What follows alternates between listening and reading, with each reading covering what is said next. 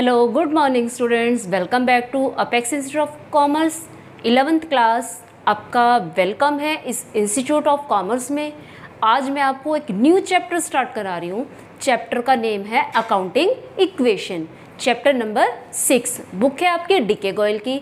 तो उम्मीद करती हूँ कि आपको ये वीडियो ज़रूर पसंद आएगी, और अगर वीडियो पसंद आ जाए तो वीडियो को शेयर करना मत भूलना। तो चलिए आज अपना टॉपिक स्टार्ट करते हैं, क्योंकि ये आज आपका पहला प्रैक्टिकल चैप्टर है। आज से आप जो है अपने टॉपिक को जो एक नए सिरे से रीड करोगे। जो आपने आज तक थ्योरी में रीड किया, आज आप उन चीज़ों को प्रैक्टिकली यूज़ करके देखोगे कि कैसे जो हमें बातें बताई गई थी वो कैसे प्रैक्टिकल लाइफ में प्रूफ होती हैं। तो चलिए स्टार्ट करते हैं अपना टॉपिक। आपको मैंने एक कैपिटल जब एक्सप्लेन किया था, कैपिटल में आपको बताया था assets is equal to capital plus liabilities, या आपको ऐसे भी बता सकते हैं capital is equal to assets minus liabilities. आपको ये इक्वेशन बताई थी। आपको मैंने ये बताया था कैपिटल किसके इक्वल होती है, capital is equal to assets minus liabilities, right. अगर हम उस फॉर्मूले से इस फॉर्मूले को डेराइव कर दें तो इसमें कोई प्रॉब्लम नहीं है। It means both are same. तो you can say assets is equal to capital plus liabilities, और इसी इक्वेशन के ऊपर ये चैप्टर बेस्ड है। अब ये जो दोनों पार्ट्स हैं, एसेट्स और कैपिटल प्लस लायबिलिटीज, ये बैलेंस शीट की दो साइड हैं। बैलेंस शीट जब बनाओगे तो बैलेंस शीट में एक साइड आपकी क्या आएंगी, एसेट्स आएंगी, और दूसरी साइड क्या आएंगी आपकी कैपिटल प्लस लायबिलिटीज। तो आप पहले बैलेंस शीट का फॉर्मेट देखो बैलेंस शीट का ये फॉर्मेट है, ये टी शेप में बनाई गई है। आपको मैंने बताया था कोई भी अकाउंट जब बनता है उसकी शेप क्या होती है, टी शेप होती है। तो क्या शेप है इसकी, टी शेप। देखो टी शेप कैसे है, अगर हम ये पोर्शन और ये लाइन को मिस कर दें तो ये बीच में क्या बन रहा है, टी बन रहा है। तो इसको बोलते हैं टी। अकाउंट्स बनाते हैं, उसकी लेफ्ट हैंड साइड को हम डेबिट बोलते हैं और राइट हैंड साइड को क्रेडिट बोलते हैं। लेकिन बैलेंस शीट के अंदर कोई भी left hand side right hand side नहीं बोलते, मतलब मीन्स उसमें डेबिट क्रेडिट नहीं होता। तो आपको दिखाने क्या है, आपको लेफ्ट साइड में दिखाना है कैपिटल प्लस लायबिलिटीज, और एसेट्स को दिखाना है राइट साइड में। अब एसेट्स के एग्जांपल आपको सब पता है। एसेट्स क्या क्या है, जो आपके बिजनेस में कैश रखा हुआ वो भी आपकी एसेट है, कैश एट बैंक भी एसेट है। ठीक इसी तरह से जो भी प्रॉपर्टी है, प्रॉपर्टी क्या होती है, फर्नीचर, मशीन, बिल्डिंग, ये सब प्रॉपर्टी है। और इसके अलावा जो पैसा आपको बाहर से किसी से लेना है, स्टॉक और डेटर्स, वो भी आपकी एसेट्स है। इन सब को हम प्रीवियस वीडियो में डिस्कस कर चुके हैं। अगर किसी बच्चे ने वो वीडियो नहीं देखी है तो प्लीज़ पहले वो वीडियो ज़रूर देखें। तो आपका हुआ ये cash at bank, stock, furniture, machinery, debtors, you can write here. तो ये सारी क्या है, आपकी एसेट्स हैं। अब बात करते हैं लायबिलिटीज़ और कैपिटल। कैपिटल की तो एक ही फिगर आ जाएगी, जो बिजनेसमैन ने पैसा इन्वेस्ट किया। तो कैपिटल और लायबिलिटीज़ कौन कौन सी हैं, creditors, bank overdraft, bank loan, bills payable, वो यहाँ आ जाएंगी। जब आप इन दोनों साइड का टोटल करते हैं तो दोनों साइड का टोटल क्या आ रहा है, सेम आ रहा है, राइट। सेम है या नहीं, तो आपको ये ध्यान रखना है, क्योंकि जब उसने ऊपर इक्वेशन में ही बोल दिया assets is equal to capital plus liability, जब इक्वल का साइन आ गया इट मीन्स दोनों साइड क्या है, सेम है। तो एक बात जो एक रूल यहाँ से निकलता है वो ये है, अगर बिजनेस के अंदर कुछ ट्रांजेक्शन्स होती हैं, कुछ भी एक्टिविटी होती है, उसके बावजूद भी इन दोनों का टोटल सेम रहेगा। अगर इंक्रीज़ होगा तो इधर भी इंक्रीज़ होगा, अगर इंक्रीज़ होगा तो इस साइड भी होगा, अगर डिक्रीज़ होगा तो भी दोनों साइड होगा। तो रूल क्या हुआ, रूल नंबर 1, एक तो पहले both side always equal. Rule number 2, expense और लॉस, अगर कोई एक्सपेंस या लॉस होता है उससे हमने कैपिटल को डिडक्ट कर देना है। प्रॉफिट या इनकम होते हैं तो उसको हमने कैपिटल के अंदर ऐड कर देना है। थर्ड आता है कि जब भी कोई आप एंट्री करेंगे, यानी कि जब भी कोई ट्रांजैक्शन होगी उसका 2 अकाउंट्स पे इफेक्ट जरूर पड़ेगा, मिनिमम 2 अकाउंट्स इफेक्टेड। क्योंकि आपको पता है बिजनेस के अंदर क्या होता है, एक चीज़ जाती है तो दूसरी आती है। जैसे मैंने फर्नीचर परचेज किया, फर्नीचर मेरे पास आएगा तो कैश जाएगा। एक फर्नीचर अकाउंट हो गया और एक कैश अकाउंट हो गया। मिनिमम 2 अकाउंट्स हो सकते हैं, मैक्सिमम 3 भी हो सकते हैं और 4 भी हो सकते हैं, राइट।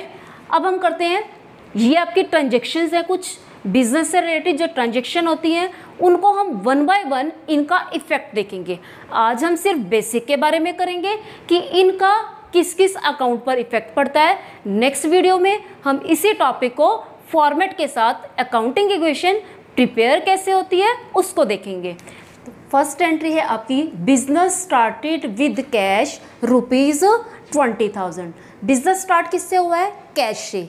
अब बिजनेस के अंदर कैश आ रहा है, मीन्स प्रोप्राइटर ने कैपिटल लगाई है, कैश आ रहा है और कैपिटल इंक्रीज हो रहा है। तो अब कैश क्या है? हमारी एसेट है, तो एसेट साइड में 20,000 क्या हो जाएंगे? इंक्रीज हो जाएंगे। ठीक इसी तरह से बिजनेस में जब कैश आया वो प्रोप्राइटर ने अपने घर से लगाया, इट मीन्स कैपिटल क्या हो गई? इंक्रीज होगी। तो कैपिटल साइड्स में भी हम क्या लिख देंगे? 20,000। दोनों साइड इक्वल आ गई। ये हुई आपकी फर्स्ट ट्रांजेक्शन का इफेक्ट। सेकंड आता है रेंट पेड। अब रेंट क्या है? एक्सपेंस है। और कमीशन रिसीव्ड, थर्ड एंट्री है आपकी कमीशन रिसीव्ड। रेंट हमारा एक्सपेंस है तो कमीशन हमारी इनकम है। अगर हम पे कर रहे हैं तो वो हमारा रेंट है, अगर हमें मिल रहा है कमीशन तो वो हमारी इनकम है। तो रेंट और कमीशन, एक्सपेंस और इनकम्स को हम क्या करते हैं? कैपिटल में से डिडक्ट करते हैं। देखिए सेकंड पॉइंट, एक्सपेंस और लॉस को कैपिटल में से माइनस करना है और प्रॉफिट और इनकम को कैपिटल में ऐड करना है। तो अब क्या करेंगे? 2,000 रुपीज़ अब रेंट पे कर रहे हैं, मीन्स कैश जा रहा है, कैश में से कम हो जाएंगे। तो कैश हमारी क्या है? एसेट है। एसेट में से 5,000 कम कर देंगे, राइट। अभी हम प्रॉपर हेडिंग में से माइनस नहीं कर रहे हैं। जब नेक्स्ट लेक्चर में आपको प्रॉपर फॉर्मेट बताया जाएगा तब कैसे हम करते हैं उसको बाद में बताया जाएगा। लेकिन अभी सिर्फ आपको ये बताया जा रहा है कि ये इक्वेशन हमेशा इक्वल कैसे आएगी। कोई भी ट्रांजैक्शन होगी तो हमारी एसेट्स और कैपिटल प्लस लायबिलिटीज इक्वल होती हैं या नहीं। फर्स्ट ट्रांजैक्शन के अकॉर्डिंग हो गई। सेकंड ट्रांजैक्शन में अब हमने कैश पे किया, मीन्स हमने एसेट्स में से कम कर दिया और हमने क्या किया? कैपिटल में से 2,000 माइनस करने हैं। कैपिटल और लायबिलिटीज की हेडिंग हमारी ये है, तो 2,000 क्या हो जाएंगे? माइनस हो जाएंगे। 2,000 ही कहाँ से हो गए? यहाँ से माइनस। 2,000 इस साइड से माइनस हो गए, तो कितने रह जाएंगे आपके? 18,000। ठीक है। अब third transaction, commission received. Commission क्या है? इनकम है, कैपिटल के अंदर ऐड हो जाएगी, यानी कि इस साइड ये दोनों जो टोटल आ रहे हैं आपके कैपिटल प्लस लायबिलिटीज के ही हैं। तो आप 5,000 क्या कर दोगे? 500 कैपिटल के अंदर ऐड कर दोगे और आपको मिल रहा है तो मीन्स आपके 500 एसेट साइड में ऐड हो जाएंगे। अब टोटल कितना आ गया? 18,500। अब फिर से इक्वल हुआ कि नहीं हुआ? Every transaction when ever you do it always assets is equal to capital plus liabilities. यही आपका रूल था। Next entry fourth, purchased goods for cash. अब गुड्स परचेज कर रहे हैं, मीन्स गुड्स परचेज करने से आपका स्टॉक इंक्रीज हो गया। स्टॉक किस साइड आता है? एसेट साइड में। और कैसे खरीदा हमने उसको? पैसे देकर। पैसे दिए और स्टॉक हमारा क्या हो गया? बढ़ गया। अब स्टॉक एसेट्स में क्या हो जाएंगी? इंक्रीज हो जाएंगे और कैश भी हमारा एसेट्स में से ही क्या हो जाएगा? माइनस हो जाएगा। तो आप क्या करेंगे? 5,000 एसेट्स में से ही माइनस कर दोगे, 5,000 ही एसेट्स में से माइनस कर दोगे। ये किसके माइनस किए? गुड्स के, सॉरी किसके ऐड किए? गुड्स के। और कैश के क्या हो गए? माइनस हो गए। तो आपका टोटल करते हो तो कितना आता है? 18,500, 18,500, right. Next transaction, purchased goods from A on credit. अब गुड्स परचेज किए हैं लेकिन उधार पर किए हैं, पैसे हमने नहीं दिए, मीन्स स्टॉक तो बढ़ रहा है, पैसे नहीं दिए, पैसे नहीं जा रहे, लेकिन हमारे लेनदार तो बढ़ रहे हैं। क्रेडिटर्स कौन हो रहे हैं? इंक्रीज हो रहे हैं। अगर हमें पैसे देने तो पड़ेंगे फ्यूचर में, तो जो पैसा हमें फ्यूचर में देना होता है वो क्या होती है, लायबिलिटी होती है। तो लायबिलिटी हमारी क्या हो गई, इंक्रीज होगी। तो इस साइड भी ऐड कर देंगे, अमाउंट है आपका 4000 और इस साइड आप क्या कर दोगे, गुड्स परचेज कर रहे हो तो ऐड हो जाएंगे। तो टोटल कितना आ जाएगा दोनों साइड का, 22,500, 22,500। Next transaction, purchased furniture for cash. अब हमने क्या परचेज किया, फर्नीचर। फर्नीचर आ रहा है और कैश जा रहा है, दोनों ही हमारी क्या है, एसेट्स हैं। एक एसेट इंक्रीज हो रही है और एक डिक्रीज हो रही है, इस साइड कोई इफेक्ट नहीं है। तो हमें 3000 का फर्नीचर ऐड हो जाएगा और 3000 हम पेमेंट कर देंगे कैश की, तो क्या हो जाएगा, माइनस हो जाएगा। फर्नीचर ऐड और कैश क्या हो गया, कम आ गया।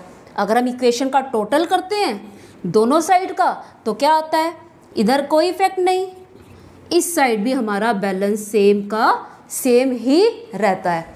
नेक्स्ट ट्रांजेक्शन आती है सोल्ड गुड्स फॉर कैश। अब गुड्स सेल किए हैं, कैसे किए हैं, कैश से, मीन्स गुड्स तो जा रहे हैं और कैश आपके पास आ रहा है, और दोनों ही क्या है, स्टॉक भी आपकी एसेट है और कैश भी आपकी एसेट है। एक एसेट आपकी इंक्रीज हो रही है, एक एसेट डिक्रीज हो रही है। तो आप कैसे लिखेंगे, 2000 प्लस एंड 2000 माइनस, स्पेस की वजह से मैं इसको ऐसे राइट कर रही हूँ, ठीक है। तो आपका क्या आ जाएगा, 22,500, इधर भी क्या आ जाएगा, 22,500। Next entry, sold goods on credit. अब गुड्स सेल कर रहे हैं, मीन्स स्टॉक क्या हो जाएगा, कम हो जाएगा। अब पैसे नहीं दे रहे हो, इट मीन्स पैसे आप नहीं ले रहे हो, अभी आपको पैसे नहीं मिले हैं, बाद में मिलेंगे। इट मीन्स क्या हुई, आपकी एसेट बढ़ गई। जो पैसे आपको बाद में मिलेंगे वो आपके डेटर्स हो गए, एसेट इंक्रीज होगी, और एक एसेट आपकी डिक्रीज होगी, वो कौन सी होगी, स्टॉक। तो एक एसेट बढ़ रही है, एक एसेट कम हो रही है, तो क्या करेंगे, ऐड और लेस, कितना अमाउंट है, 2000 प्लस हो जाएंगे और 2000 ही क्या हो जाएंगे, माइनस हो जाएंगे। टोटल आपका क्या रहा, सेम रहा, right. Next entry, विड्यू cash for private use. अब क्या किया है, प्राइवेट यूज़ आ गया। जब प्रोप्राइटर बिजनेस के अंदर पैसा लगाता है तो उसको बोलते हैं कैपिटल। अब उसने बिजनेस से निकाले हैं, उसको क्या बोलते हैं, ड्राइंग्स। अब निकाल रहा था तो कैपिटल क्या हो रही थी, इंक्रीज हो रही थी। अब वो ला रहा था तो इंक्रीज हो रही, अब आपको निकाल रहा है तो आपने क्या करना है, कैपिटल को डिक्रीज कर देना है। तो इससे क्या होगा, कैपिटल कम हो जाएगी और कैश भी बिजनेस के अंदर से कम हो जाएगा। तो एसेट्स में से माइनस 22,500 माइनस कितने हो गए, 1000 कहाँ हो गए, एसेट्स में से माइनस, और 1000 आपके माइनस कहाँ से हो जाएंगे, लाइबिलिटीज़ में से, कैपिटल में से माइनस, राइट। अब लास्ट एंट्री आती है सोल्ड गुड्स फॉर कैश। आपने गुड्स सेल किए कैश में, मतलब आपने पैसे लेकर गुड्स बेचे हैं, और गुड्स थे कितने के, 10,000 के, बेचे कितने में, 12,000। अब आप देखो, जब आप गुड्स 12,000 में बेच रहे हो, आपको पैसे कितने मिलेंगे, 12,000, राइट। लेकिन जो स्टॉक कम होगा, स्टॉक की वैल्यू कितने की थी, 10,000, स्टॉक कितना कम होगा, 10,000।